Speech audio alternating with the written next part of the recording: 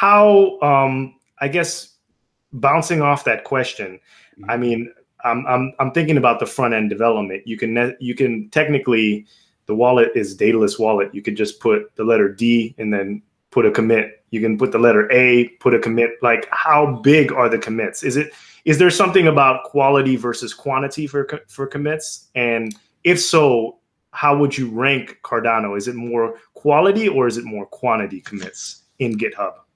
This is really interesting because I was thinking about this same idea, and really, it's something I've never really considered until looking at the different cryptocurrency projects. Because often you'll hear people compare the number of commits in between these projects as like a way to say, you know, there's more work going into this one and less work going into this one.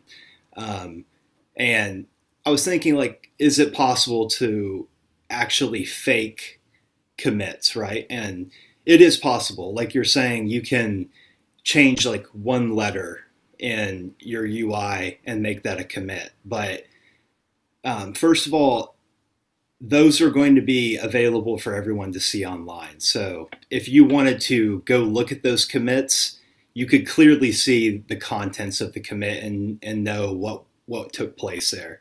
Um, but let's say you did try to just have a lot of tiny commits that were just full of nothing. Like you change a letter, then you change it back, and that's two commits. Um, this would ultimately pollute your code base and make the benefits of using GitHub just obsolete, because you wouldn't have a way to actually know where you were doing real work versus nonsense. And it's just going to like pollute the workflow for everyone. So I think that in general, commits are they're not meant to be something that you do a lot of or a little of. It's more based on the changes themselves. So it's you can think of it more as, where would you like to put that placeholder? Um, and generally speaking, you don't do like one big change and then make that a commit. You would want to logically separate the changes up into pieces that make sense. So for all of the Cardano repos, I would say that all of the commits are quality. There's no real intention to have more than necessary.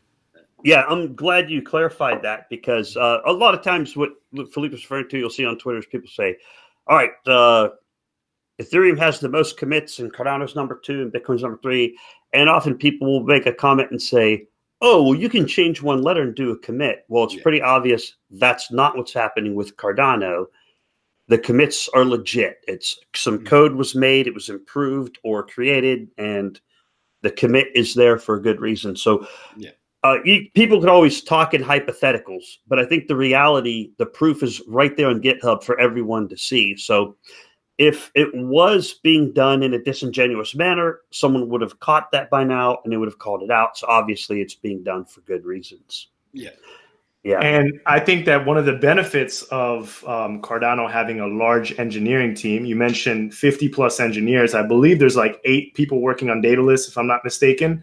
But the idea of having so many different save points, if you do that, it pollutes it, and that next person can't find that save point. If you've ever played any type of video game and you have a ton of different people playing on that same video game and you have multiple save overs and you're trying to find the last game where you were actually, you need to find that location. If you were doing it by yourself, you could find the latest point.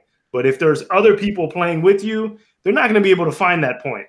And I think it's pretty analogous to that situation, if I'm not mistaken. That's right.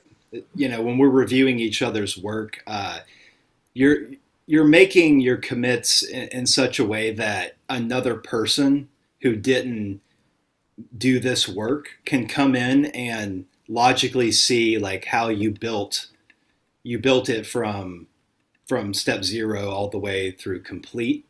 So it's meant to be as readable and useful as possible, not just for yourself, but for your teammates.